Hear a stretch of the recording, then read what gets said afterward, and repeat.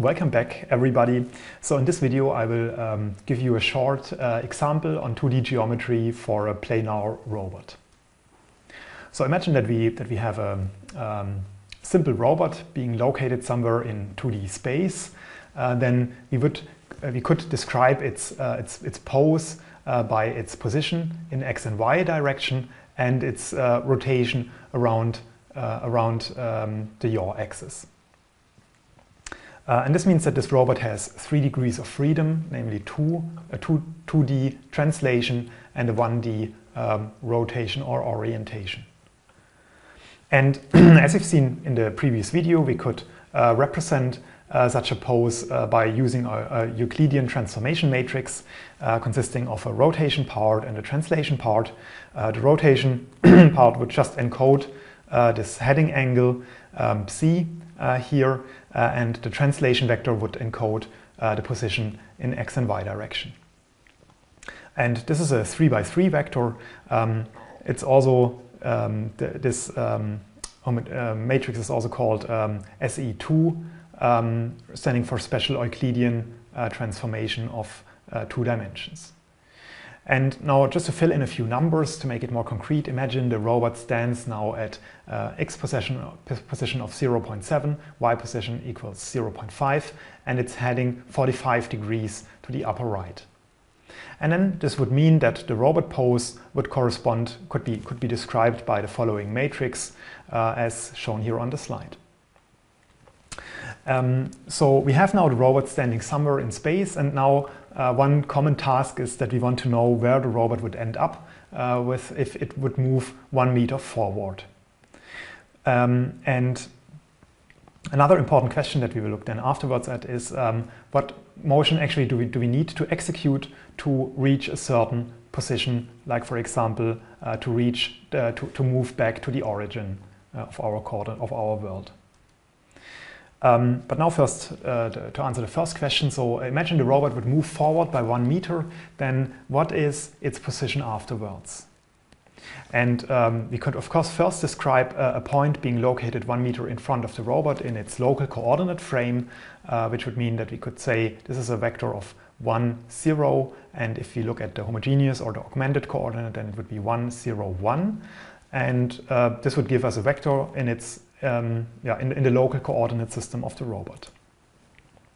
And when we want to convert this point to global coordinates, then we can just multiply it through the robot pose being described by this by this matrix we've computed before. So we would multiply the matrix by this vector 101 and obtain then the coordinate 1.41, 1.21, 1.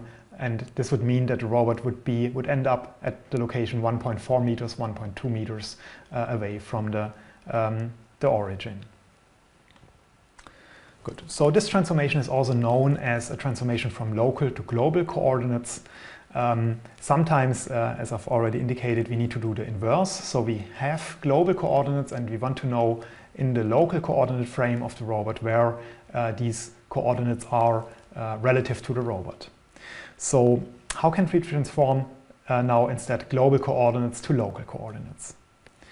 So in the first example, we've transformed local coordinates to global coordinates just by multiplying the robot pose with the local coordinates. And now, of course, we can just reverse this equation to obtain local coordinates from global coordinates. For that, we need to invert the robot pose. And because of the special form because this robot pose is a Euclidean transformation, we can specify the inverse directly, because the rotation part can just be transposed. The rotation part, the rotation matrix, as you remember, is an orthonormal matrix, and that has the property that to get the inverse, you can just take the transpose of it. And similarly, we can compute the new translation just by taking the transpose of the rotation times the translation and by flipping the sign. And in this way we obtain now a very efficient way of computing transforming global coordinates to local coordinates. Good. Now, this was now just referring to points in front of the robot. We can, of course, also do the same for motions. That means for transformations. For example, imagine that the robot moves forward by 20 centimeters and 10 centimeters to the left, and then additionally also turns by 10 degrees. And then this motion can again be described by a Euclidean transformation that we would have to apply. So by filling in these values, we can again obtain a certain Euclidean transformation that describes the robot motion. And if we want to compute now the final pose of the robot after executing this motion, we can just concatenate the previous robot pose x times the motion capital U, and from there obtain again a certain Euclidean transformation that contains then both, that contains the pose after the robot has executed this motion. Of course, it's important here to execute these transformations in the right order. So it's not the same, so AB is not the same as BA. And it's very clear that this must be the case, because imagine that you move 1 meter forward and then turn 90 degrees to the left, as illustrated here with the red arrow, is clearly not the same as if you would first turn by 90 degrees and then move 1 meter forward. So so it's very important to remember that order matters for concatenating transformations. Good. And this now brings us to so-called robot odometry, because very often we want to estimate the robot motion from its sensors or from information that we have. And there are different ways of obtaining such a robot motion. First of all, of course, we know typically what motion commands we gave to the robot. Of course, we never know exactly whether these controls have been executed properly.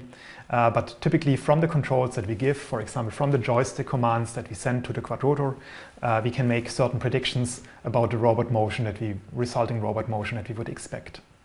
Another option, of course, is to use odometry sensors like wheel encoders.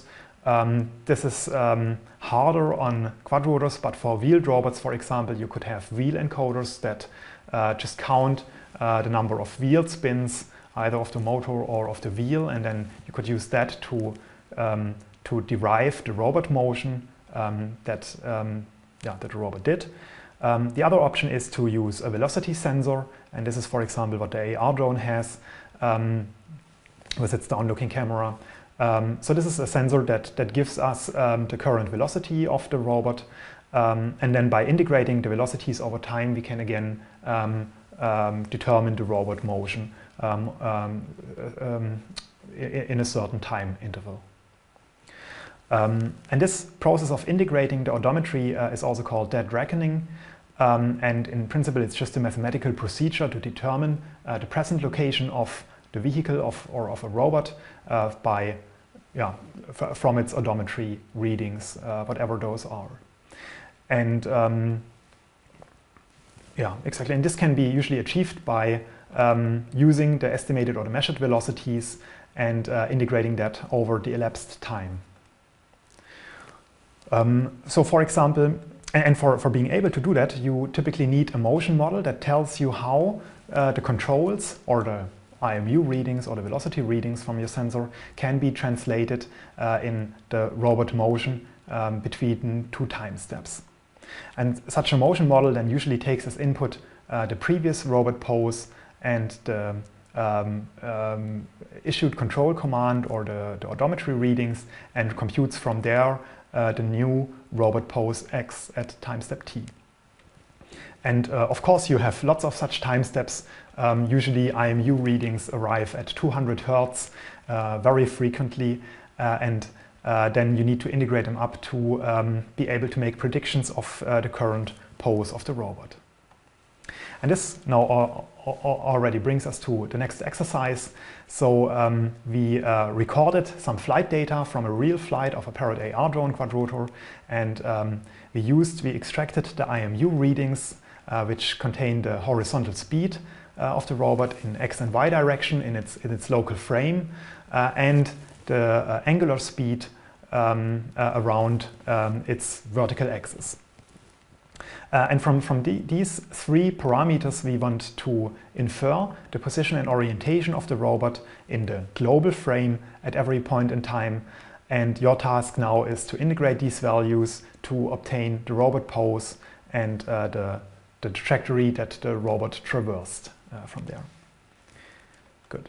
So to summarize the things that we've looked at in this video, we've looked at 2D robot poses, we've looked at the conversion between local and global coordinate frames, we've also looked at the concatenation of motions, and then we've introduced the concept of odometry and how odometry readings can be used to infer robot motions and then again robot poses.